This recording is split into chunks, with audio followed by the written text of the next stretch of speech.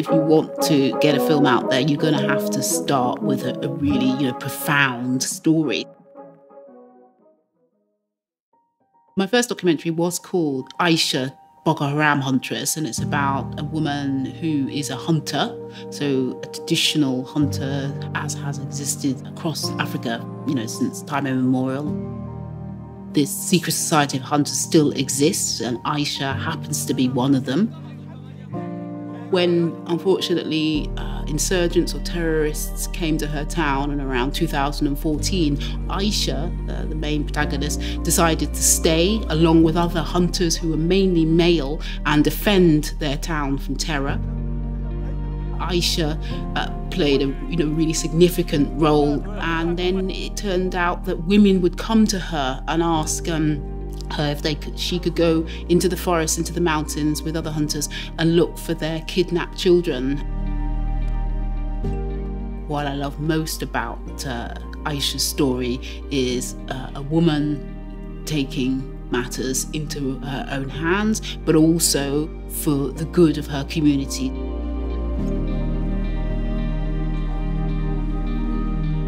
An element of my sort of filmmaking journey, or my journalism journey actually, has been about finding my roots, or better understanding my African roots.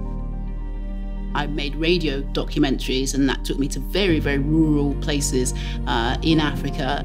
That evolved to more photography, and then to documentary filmmaking, and really finding these characters that will just make people really think twice about what it is they thought they knew about Africa.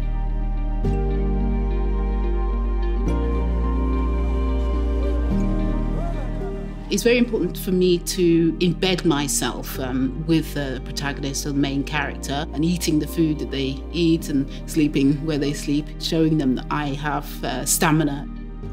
Because I'm behind the camera, so it's really about not being seen, not being part of the story, putting people at ease. And that's also one of the reasons I started off with the Canon EOS 5D. Essentially, I'm a run-and-gun filmmaker. I work in some pretty hostile environments. And so for me, in terms of a camera, what's really important is that it's robust, it can handle the heat, but also shouldn't be too heavy. So I looked into it, and the Canon EOS C300 was perfect.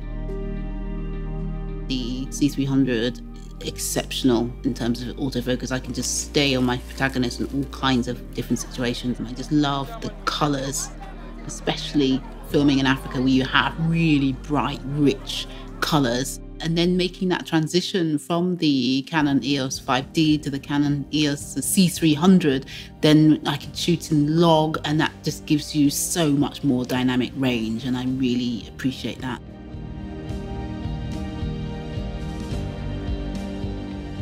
Over and above all, what inspires me in my work are people, ordinary people who just choose to do extraordinary things.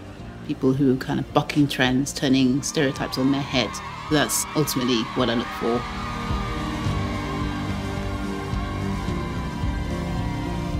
Besides finding a character that's doing something extraordinary, I always like to sort of dig deep enough to find an issue that they're trying to overcome that everyone, anywhere in the world, could relate to. The advice I would give to an aspiring filmmaker is similar to the advice I received myself when I felt I was ready to make a documentary, and that is, start with a bang. Find a story that you can just describe in one sentence and it has wow factor, and just go for it.